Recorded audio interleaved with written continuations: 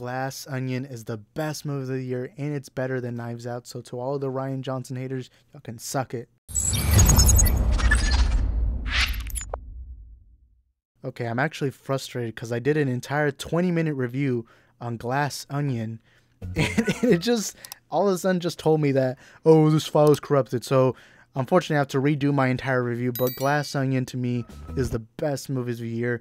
It's now on Netflix. I apologize if I wasn't able to do this review 2 months ago when it came out in theaters. But hey, I now saw it and I want to give my review. Originally, I wasn't going to do it because I'm already too late. But I just thought this movie was just a masterpiece in every way. Now, first, let me get my one negative out the way. And that is Ethan Hawke is in this movie, but he's only there for a cameo, and he's only there for 1 minute. But the thing is, I didn't see the trailer, or at least I haven't seen the trailer in months. So when I saw Ethan Hawke, I'm like, oh shit, this is a talented actor. He was in Black Phone, The Purge, that Moon Knight, of course. And this is a tremendously talented actor who on his good day can give you one of the best performances you've ever seen. And he's only there for one scene, and then he leaves. And he's never to be seen. And there's not even an answer as to why he's there. And I thought that was a little silly because I'm like, bro, you got Ethan Hawke only to do a cameo? Like, come on, man. Like, don't give my hopes up that high. But then again, it was my fault for not having seen the trailers. But yeah, I mean, that's my literally only negative. Rian Johnson was able to make a perfect murder mystery story. First of all, this story is not told linear, so that's going to be a little confusing. But once you know everything that happens, it's done to perfection. The murder mystery in this movie is done so perfect that once you find out who the imposter is, and by the way, no spoilers, but once you find out who the imposter is, yes, this is Among Us reference. There's actually a scene in the movie where Detective Blanc is playing Among Us. But once you find out who the imposter is, it's like it makes sense. And I love that's what they did in the first Knives Out movie, where you understood, who was the imposter. And in this movie, they do the same thing. And while I love that first movie, I think this movie was better in every way. Now, first, let me give my main positive. Daniel Craig as Detective Blanc was amazing. I think he honestly is one of my favorite characters in all movies right now, at least current modern movies. He's going to be a household name in a couple of years. The way people look at characters like Sherlock and Watson, I think that's going to be the way we see Detective Blanc. I feel like a lot of future kids right now, they're going to grow up knowing this guy, knowing this character, and he's going to be a household name, just like, probably not to the level of like a James Bond, but definitely kind of like, I would say to Bourne, Jason Bourne. I think that kind of level is where we should expect Detective Blanc. But Daniel Craig was amazing to me. I said this in Knives Out, and I'll say it again for Glass Onion. Detective Blanc, that role of that character continues to be Daniel Craig's best performance. I know he's played James Bond. I know he's been in amazing, stellar performances in other movies. But honestly, I think, the Knives Out movies is genuinely his best performances. I think these are his best movies. And to me, I want to see Blanc continue. And we know he will because Netflix bought out the rights to the Knives Out franchise. And we know that Rian Johnson is going to continue to make more because that is part of the deal. For those who don't know, Rian Johnson is contractually obligated to make more Knives Out movies if he has any ideas, but they all have to star Daniel Craig, and I'm all in for it. I cannot wait for them. And the good thing about these movies is this isn't like the Dark Knight trilogy where you need to watch one movie to get the other. These are individual stories, and that's one thing I love. And to get into my other favorite thing besides Daniel Craig's character is the entire cast was honestly breathtaking. When I saw Knives Out, you had a lot of tremendous, great, talented actors like Michael Shannon, Chris Evans, and of course, the first time I'd ever seen her in a movie, Ana de Armas. You had a lot of great actors, and the cast was so great. They were all so unique. They all had different personalities, and the entire time you kind of struggled to find who is the killer, who is the one who did the bad thing.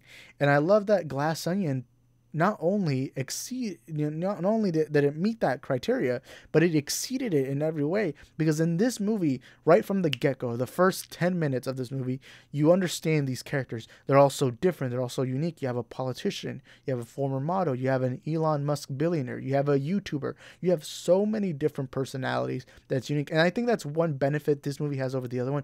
The other one, the characters were a family. So it kind of made it, like, it was interesting But I like that the difference between this one and the other one is that that one was a family, so all those people were connected in that way. But this one was a friend group, and you could see they were truly friends by the way they talked. And the cast, you had great actors like Edward Norton, Dave Bautista. You know, you had a lot of Leslie Odom Jr. You had a lot of tremendously great actors, and I love that. And oh, I forgot Kate Hudson's and this, and every one of these characters is so unique and so different. But every time they're on screen, you're just interested. You're just amazed by how great of characters they are, and that's the thing. This movie tops the other one, that they're all far more unique as a cast than they were in the first movie. I think that one of the reasons is because in the first movie they were a family, but in the second one it was a friend group. And I feel like that's kind of how it feels like in real life. Your friends tend to feel a little different from one another. They're unique while you're a family. Well, yes, everyone's unique.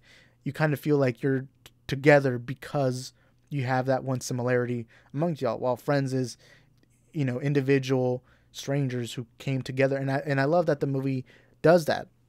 And the cast was just so good. You know, it was amazing. And this movie really introduced me to the actress known as Janelle Monáe. I did not know who this girl is. I don't know what other movie she's in, but this movie really introduced me. And one thing I love about Janelle's character is she kind of feels like Ana de Armas' character in the first one, where you have these two co-op characters, co-leads. You had Daniel Craig and then Ana de Armas in the first one. Now in the second one, you have Janelle. And what I love about these two characters is they serve to be kind of the normal person amongst such a great detective, because with Blanc you have this incredible detective who knows every detail, and that's the thing I love about this movie.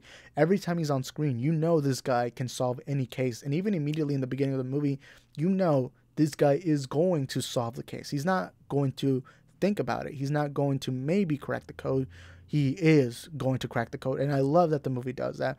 And that's the thing I like about Janelle's character, is that she feels like the normal person amongst somebody who's so intelligent that it kind of feels like she is the viewer's eyes. And that's the same thing Ana de Armas was in the first movie, where they serve to be kind of like what the audience is thinking. They serve to kind of be normal next to such an intelligent man, you know, with Detective Blanc. And I love that. So her, I'm going to be looking out for her career. She was a tremendously great actress in this movie, so I'm going to look forward to whatever she does in the future.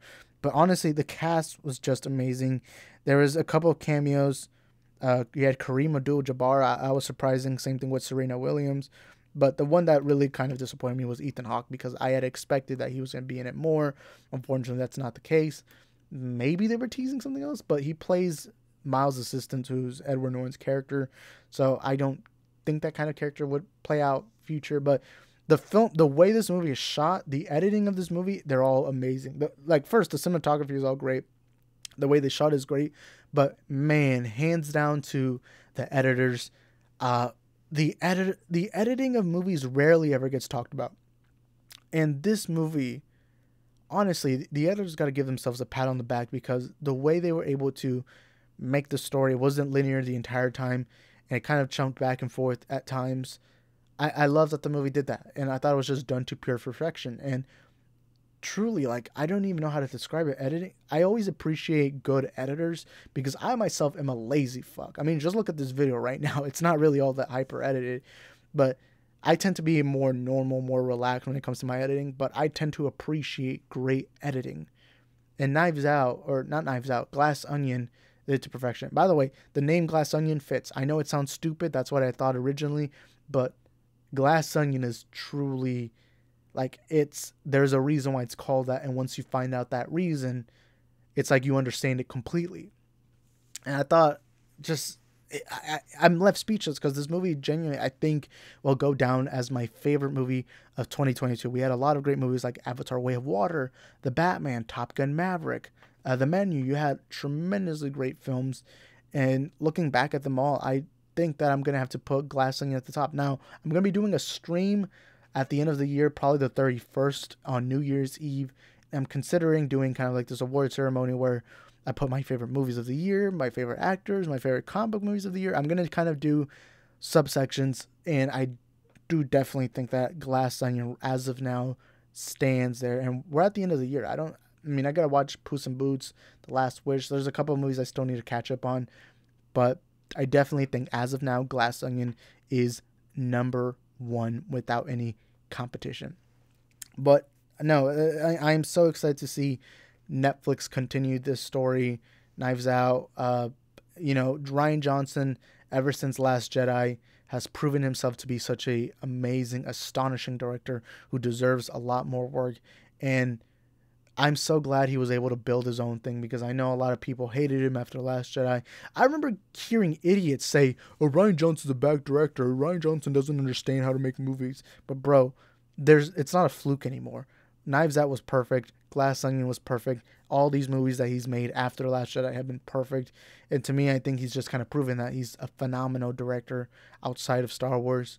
And you know what? If he was to do something Star Wars related, I wouldn't mind it, because to me, he's a phenomenal director. Even though I think Last Jedi had its flaws, I still thought the way the movie was filmed was done. I think ultimately the big issue is he was given characters like Luke and these star characters like Leia, Luke, and I feel like it's much harder to write a movie with established characters, while when he can make his own, it's kind of like there's no pre-existing idea of what a character could be. And I feel like that's where he shines best, when it's a character no one knows and he's able to do whatever he wants with them. And that's what I love about Knives Out and Glass Onion. And I also like that he keeps Blanc a mystery. Like, you don't know much about Blanc besides he's the world's greatest murder mystery detective, and that's about it. You don't know his past, you don't know who his love interest is, you don't know anything about him. And I like that the movie does that. And again, I'm looking forward to seeing Blanc crack more codes. And I really like that. And I like that the movie 1000% understands what it is. Also, another thing I got to add to this review is this movie was clearly filmed during the pandemic. As in the movie, they keep referencing COVID. And at some point in the movie, they're wearing masks. They're talking about how it's been a long time since they've done any kind of, public thing because of social distancing. And I kind of like that the movie adds that. I know it wasn't by choice, obviously, because they were filming during COVID. But it's still done really well. I think the way they were able to handle that kind of issue was nicely done. I also feel like it adds more to humanity of these characters, the more realism, because you kind of relate, because of course us as humans for a while we were wearing masks. We weren't able to go to our jobs. We weren't able to do anything for a while. And ultimately, I think this movie it's just really good. And I like that the setting, I like everything about the movie. That's something I also want to appreciate about Glass Onion is it went very different from Knives Out, where Knives Out, it was taking place in a mansion with the family. This one is on an island. It's on an island with this nice home with a bunch of friends who are really close to one another. And I like that. And I really, really like this movie for that. And again, all the characters were so diverse and so unique that you just were interested every second with these characters, and you just wanted to see a lot more of them. They felt human. They all made mistakes. Some of them think of themselves highly, and I like that the movie does that, especially because a lot of these people are rich, and so they kind of make fun of rich stereotypes. Like, of course, you had like your Elon Musk billionaire, you had your YouTuber, you had your politician, and I like that. Now, I do wonder how they're going to be able to top the next movie, because you had these two great sets of cast that I'm genuinely now concerned for whoever's up next. Because with Glass Onion, you were able to top that. But I don't know if you can do it with this sequel. And that actually leaves me more excited, because now I'm excited to see who are they going to cast. Are we going to get fucking Robert De Niro in this? Are we going to get, who are we going to get? And that leaves me very fascinated for the future of this franchise. And I'm so glad Netflix picked it up and said, hey, Rian Johnson, you do your thing, we'll fund your movies. And yeah, and I like that. And unfortunately, I wasn't able to see it in theaters, but of course, for money saving reasons, I just wasn't able to go. But I would have loved to have seen this movie in theaters, but I still appreciate watching it in the comfort of my home on Netflix currently. And I think it's also the best Netflix related thing that came out this year. I know Stranger Things came out. I know Squid Game was last year, I think. I almost said Squid Game, but we had Dahmer come out, and I think that by far Glass Onion has been my favorite thing that came out this year, especially on Netflix. And I can't think of any other movie or show that I just preferred over Glass Onion, because Glass Onion was just that stellar. Knives Out, I believe, came out in 2018. I don't remember that was my favorite movie of the year. I think that was the same year The Quiet Place came out, so probably not. But overall, this movie was just perfect. It was great from beginning to end. I just loved this entire movie. I think this movie was pure perfection. And again, my only criticism was that little nitpick of Ethan Hawke not being in the movie, but I got over it. But anyways, thank you guys for watching this review. I hope you all enjoyed it. Whatever it is you guys think, let us know in the comment section down below. Do you agree, disagree? Have you seen the movie? Have you not? Whatever it is, let us know in the comment section down below. And after you've seen the movie, you come back to this video and let me know in the comments, what did you think about the movie? And that way we can have a great civil conversation about Glass Onion.